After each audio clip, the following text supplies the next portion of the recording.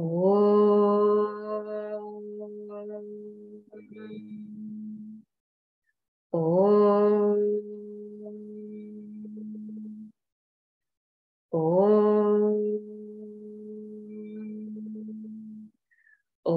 Sahana Vavatu Sahanau Bhunaktu Saha Viryam Karavavahai Tejasvinavadhitamastu ma vidvishavahai. Om Shanti Shanti Shanti.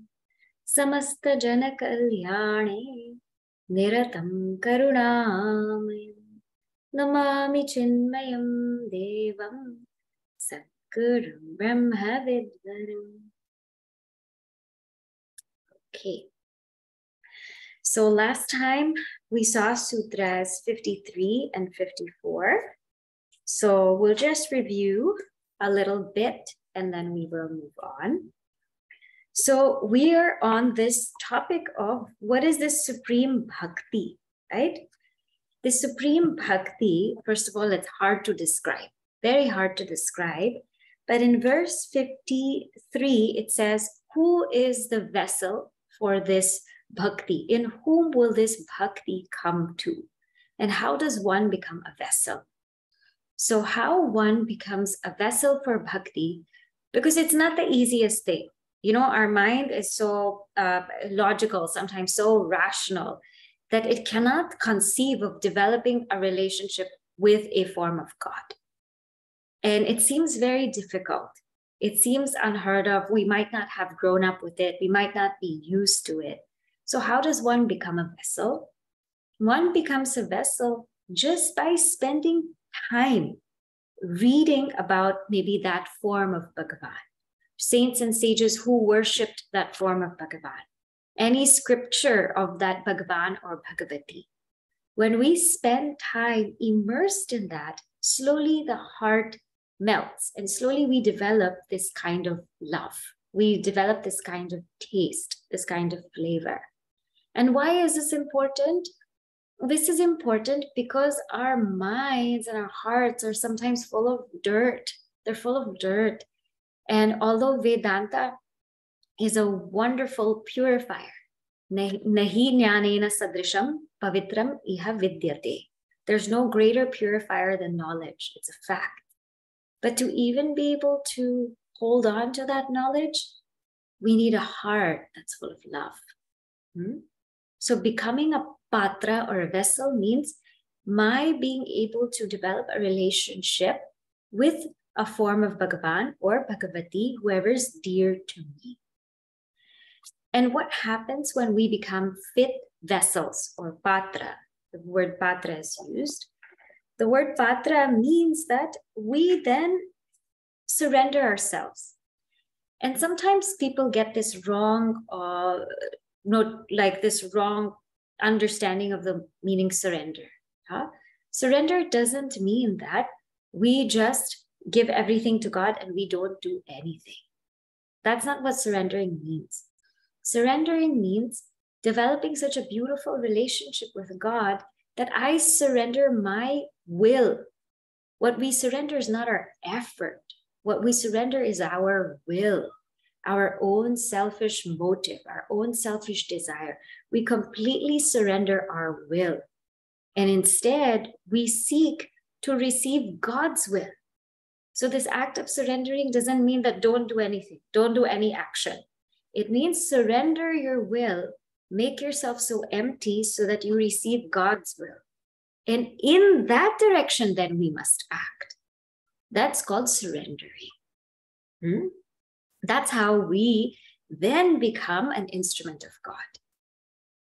And in this, we experience such a divine love. So in 54, it says, this love that we experience is gunarahitam. It's devoid of all kinds of attributes, devoid of desire, not poisoned by desire. Kamana rahitam. Because it's guna rahitam, it's without any sattva, rajas, tamas. It's devoid of desire. We are just loving to love. And I had posted on the WhatsApp chat Gurudev's beautiful explanation on love. He says the freedom in loving is to love, to just love everybody and anybody and give your love. And that is freedom of love. The freedom of love is not wanting anything. Because when we want something, we are bound. If we say, I'm going to love him or her because she does this, and let's see and wait if they love me back, then I will give love. And if they don't, then maybe I won't give love. That love is bondage. And if we are giving love and then expecting for love to come back, that love is bondage. This love that Bhakti gives us is so freeing because we are just loving to love, whether we are loved back or not, whether they are continuing to give us something or not, whether they recognize or not. It's just this love that's not tainted by any guna, sattva, rajas, tamas, and that will come, more explanation will come later, and not tainted by desire. And it's the love pratikshana vardhamana. It keeps growing. This ultimate bhakti is the one that keeps growing. How we saw before that when we know somebody, we start loving them more. And the more we love them, the more we want to love them. So this bhakti is true bhakti when it just keeps growing.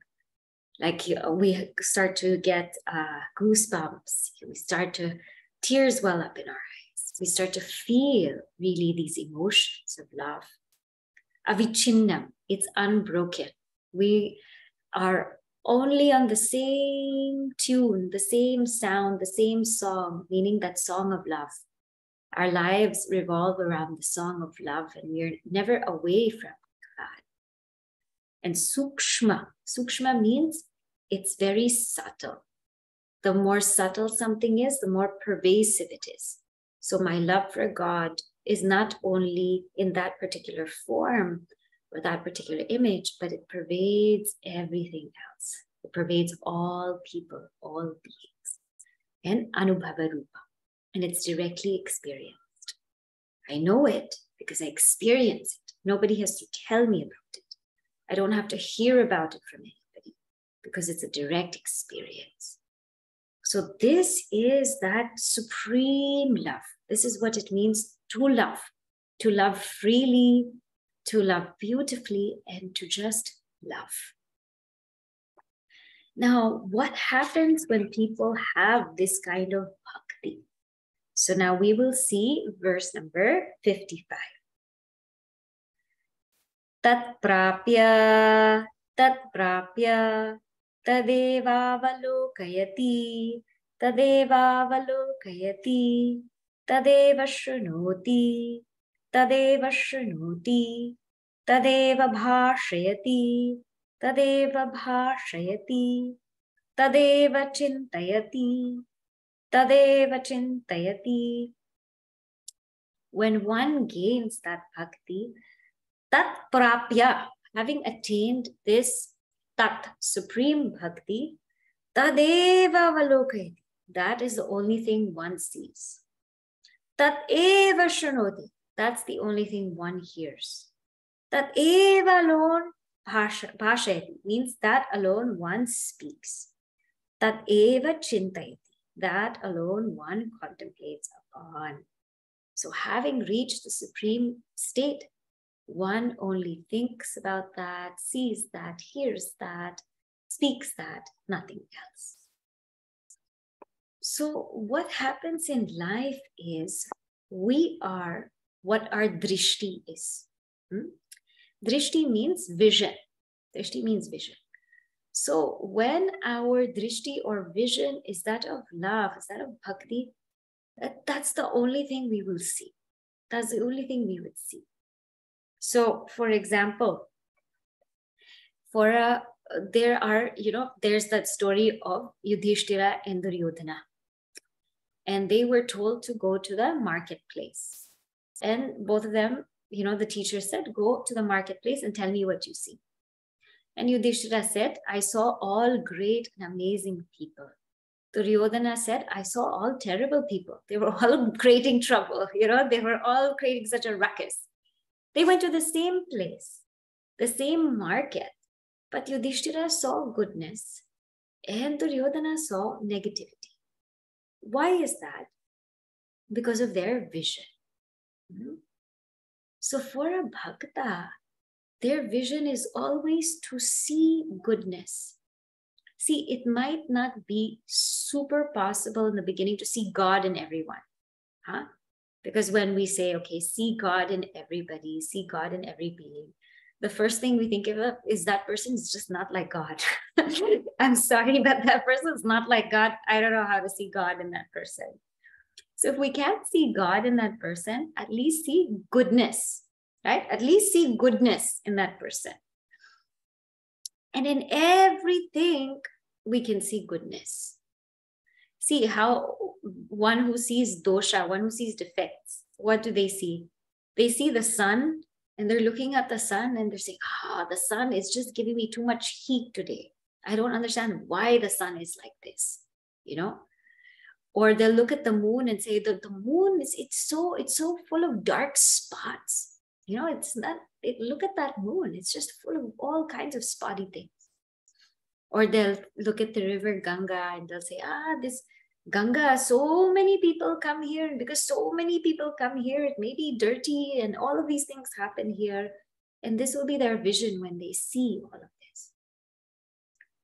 But somebody who's in the habit of seeing goodness, they'll look at the sun.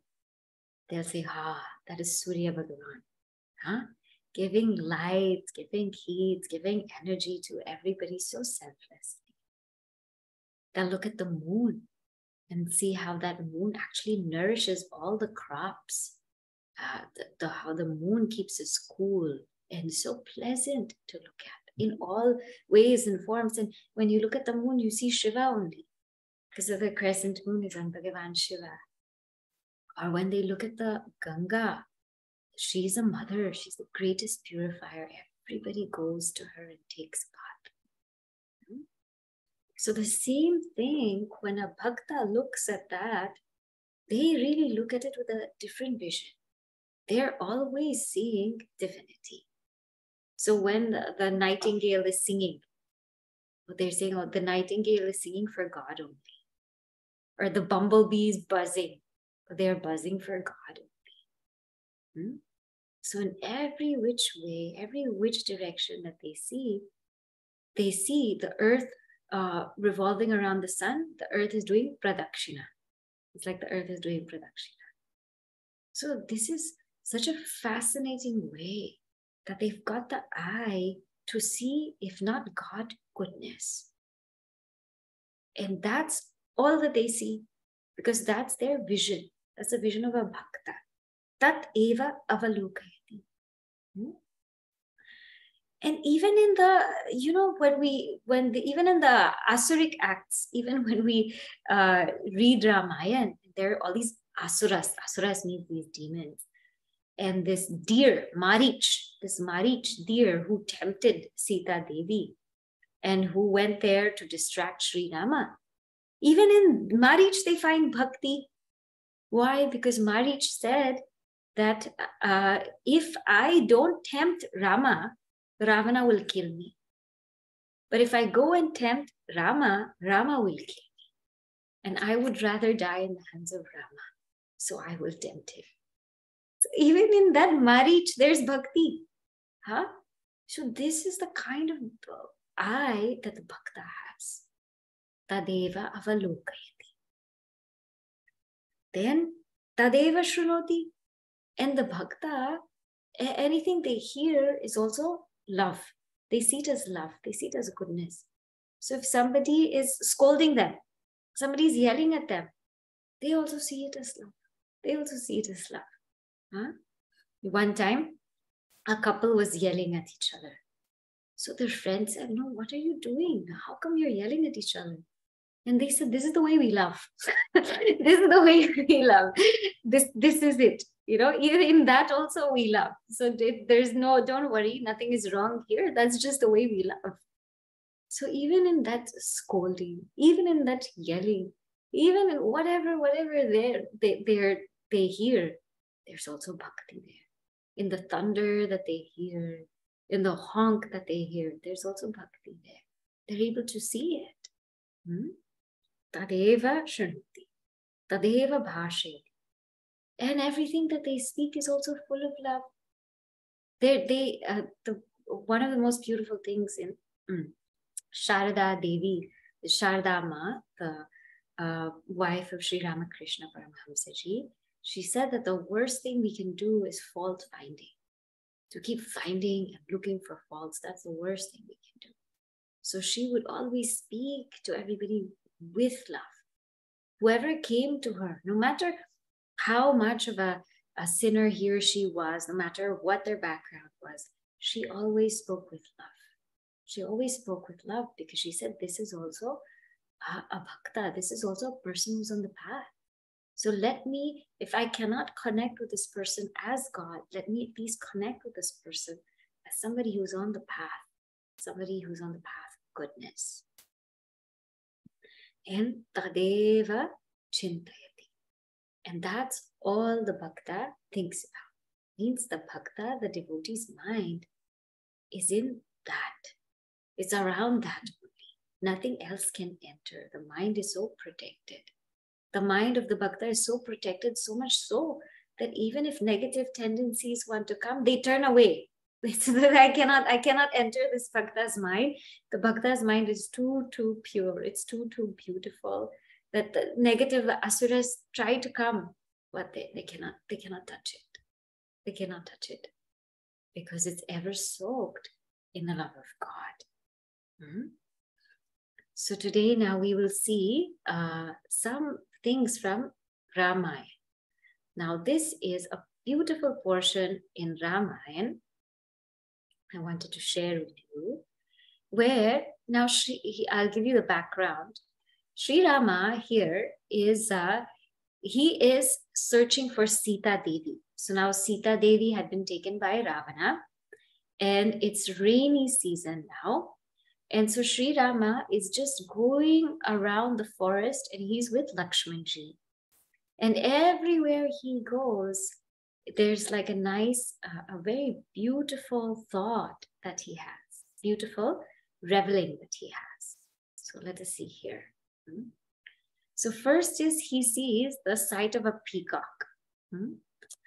And so he sees the sight of a peacock dancing at the rain cloud, because the peacocks, they dance when they see rain. And normally when we see this, what do we think of? Let's take a picture. Let's get our phones. Let's take a picture. This is so awesome. Let me post it, right? But what is Sri Rama thinking? He's saying it reminds him of devotees that become delighted upon seeing other devotees of Vishnu. So the way peacocks dance is that it's how devotees become delighted. This is what Sri Rama is seeing. So, and he says the peacock desires nothing from the clouds, nothing, but it just starts dancing. It just starts dancing out of delight. Now, Sri Rama also, he sees the sight of water-bearing clouds. So the clouds are, coming so close to the surface that they're about to rain. And so what is his thought process? When the clouds appear as though they touch the earth, he says, wise people, when they accumulate knowledge, it makes them more down to earth. So this is what he's thinking, that wise people, they're accumulating knowledge and it's making them humble. Because Vidya Tadati Vinayam, knowledge brings us humility. Then, sight of the raindrop. So there's a sight of the raindrops here. It's hitting the ground very, very hard. Sometimes, when it's raining, it hits the ground very, very hard. So what is Bhagavan Rama thinking? He says, those with noble virtues put up with the taunts of the wicked. How they're so balanced that no matter what taunts the wicked give them, they put up with it. They're able to bear it. Then he says here, he sees the ponds are filled with water. Ponds are totally filled with water. And what is he saying? What does this remind him of? It's virtues filling up the heart of the noble. And it's virtues filling up the heart of the noble. And when these waters flow into the ocean, they become still, like the devotee was found Bhagavan. So just seeing this is where his mind goes. To such great heights. Then he sees frogs croaking. So some of us would want to run away because the frogs are croaking. But Sri Rama says, it's heard in all four directions, reminding one of the chanting of the mantras of the Vedas. So, try this a bit. So in this way, this is how a bhakta's mind, their speech, their hearing, everything is just in God or in goodness. That's all that they're in. Now, there is another way to look at this, right? From a higher standpoint, from a Vedantic standpoint, Gurudev has given that in the commentary, so I will also touch upon that. And if we take this as pure consciousness, then there is this beautiful verse in Chandogya Upanishad. So I'll share it with you, then I'll explain. So here we go. That divine state is Yatra Nanyat Pashyati, Nanyat Shrunoti, Nanyat Vijanati, Sabhuma. Atha Yatra Anyat Pashyati, Anyat Shrunoti, Anyat Vijanati, Tadalpam. Yo Ve Bhuma Tadamritam. Atha Tadalpam Tan Martyam. Sabhagavaha Kasmin Pratishtita iti Swe Mahimni Yadivana Mahimni. So here, Sanat Kumara, he is instructing Narada. And he says this infinite state, this infinite, the realization of the infinite is where one doesn't see anything else. One doesn't hear anything else. And one doesn't know anything else. But the finite state is that in which one sees something, one hears something else, and one knows something else, right? So what does it mean here? Upon realizing who we are, there is no other. In that deepest love and deepest knowledge, there is no other. Because everything from the Bhakta standpoint, we say everything is a play of Bhagavan. Everything is a play of Bhagavan.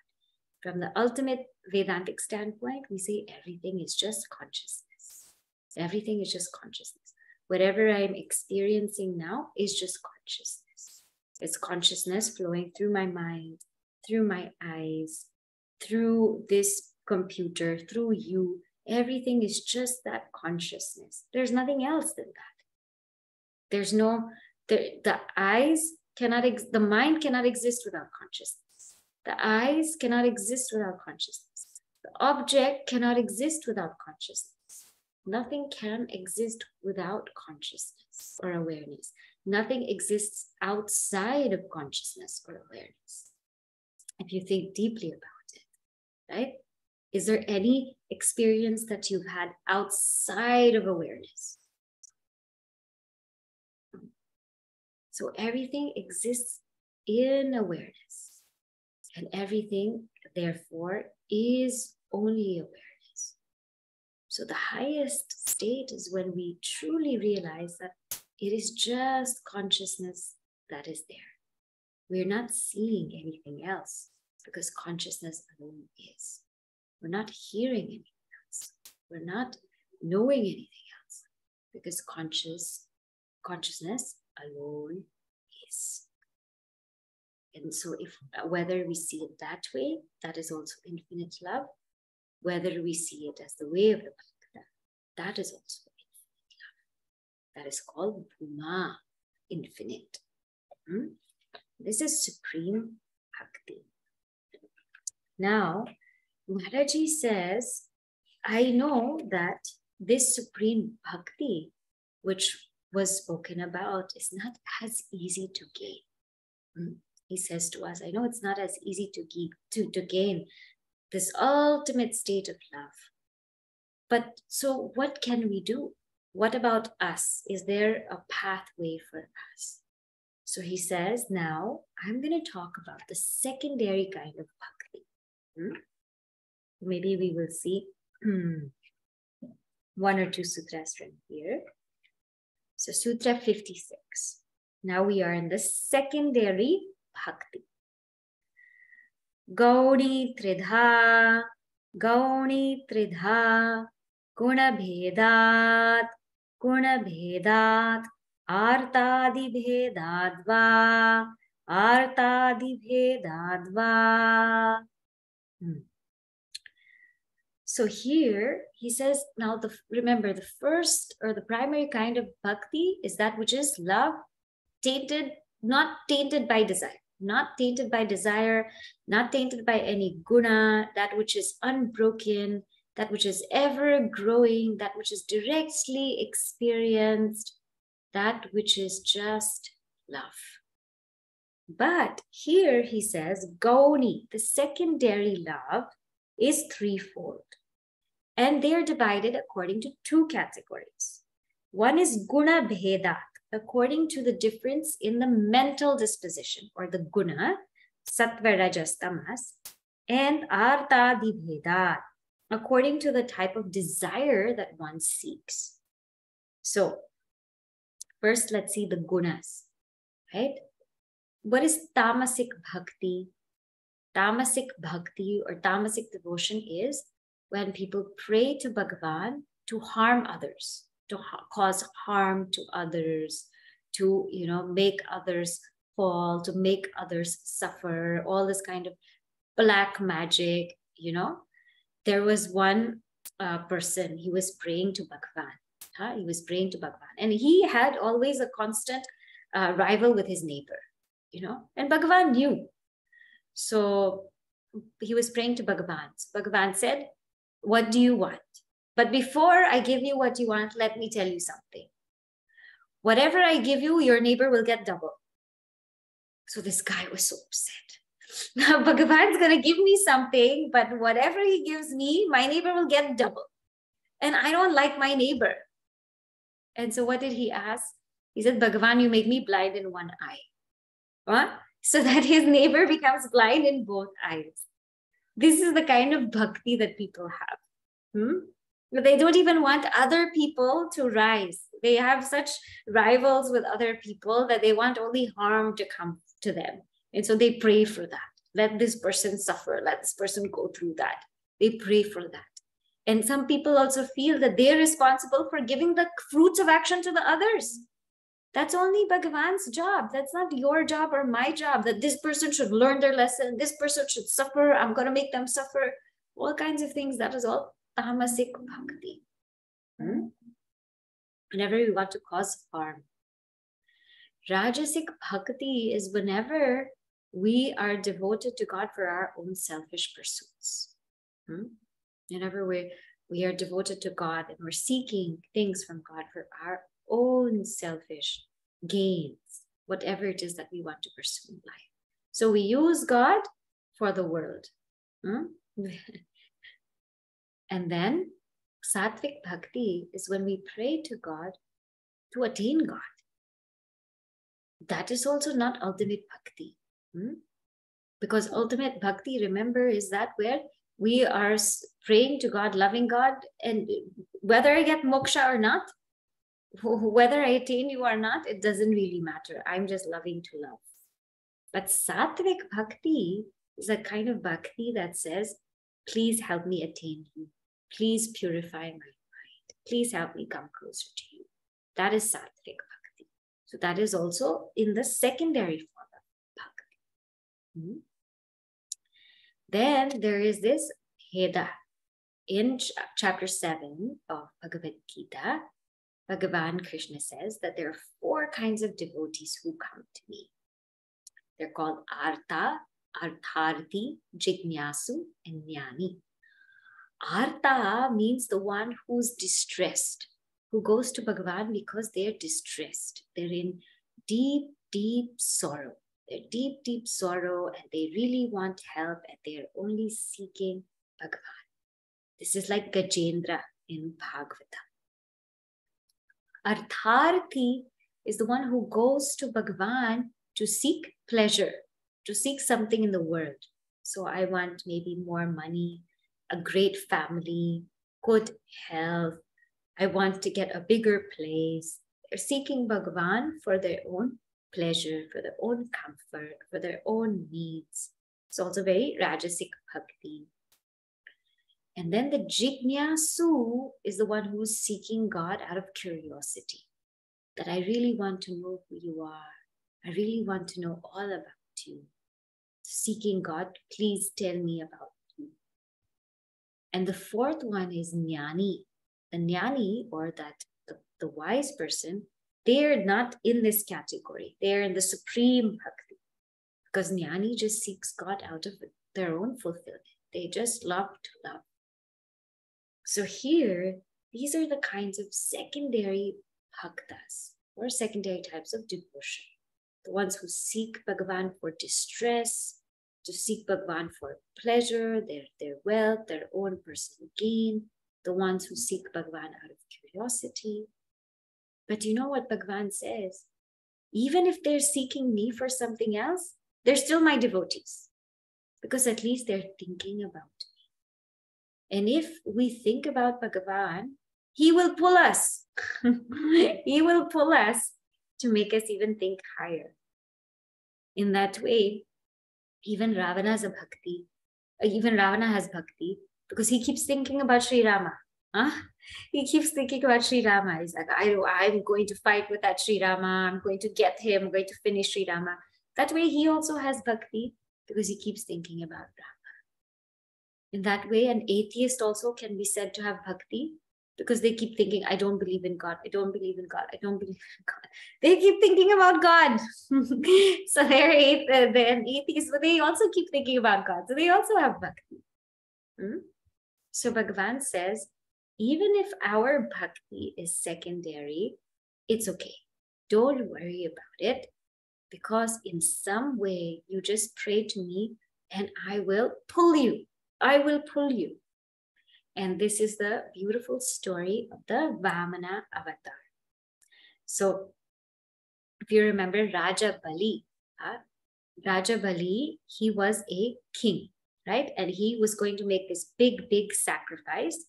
And if he made this big sacrifice, he would gain unparalleled power. So somebody had to stop his sacrifice. So Bhagavan Vishnu comes as Vamana avatar, a dwarf, and says to him, I am a Brahmana. Please, I ask something from your yajna. And Raja Bali said, whatever you ask, I will give. Because usually when saints, sages would go ask anything, the kings would always give.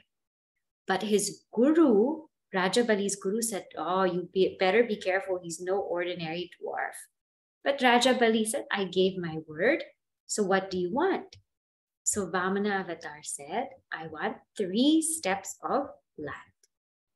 And so Raja Bali said, oh, just 3? You're so small, you're a dwarf. Are you sure you don't want anything else? And he said, no, I don't want anything else. Just 3 steps of land. And so Raja Bali said, okay. Now Vamana avatar grew so big. And with the first step, he stepped on the whole earth. The second, the entire heaven. The third, he didn't have anywhere to put his foot. And Raja Bali said, you put it on my head. You put it on my head. Therefore, Bhagavan put it on Raja Bali's head and conquered his ego. So what does this show us? This shows us that all we have to do is give Bhagavan 3 minutes. 3 minutes. And in that 3 minutes, he's going to grow so big, like Vamana avatar, that he will conquer our entire world. He will conquer our entire realm of heaven. And then he will finally conquer our ego. But it starts with 3 minutes. So even if our bhakti is secondary, it's okay. Just keep going. Just keep flowing. And at some point in time, we will lose ourselves completely in the divine. And that is the only thing we will see. That's the only thing we will hear. The only thing we will speak about. The only thing we will think. Because there is only that. And there will be no more I, me, Bhagavan. That is called Bhakti. So now we will stop here and do some discussion.